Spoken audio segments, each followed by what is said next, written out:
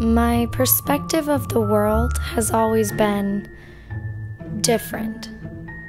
Ever since I was young, I always saw things that shouldn't be. My life seemed to grow and shrink around me, shifting at times when it shouldn't. I never told anyone about it. I was so afraid that people would think I was crazy.